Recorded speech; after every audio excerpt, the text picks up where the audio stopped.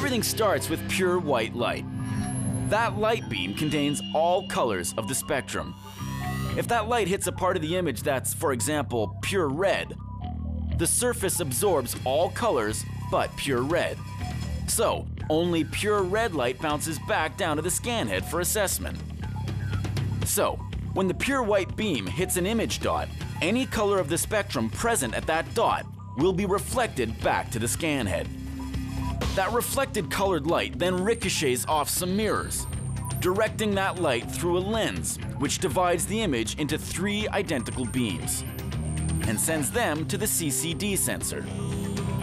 That's the heart of the scanner.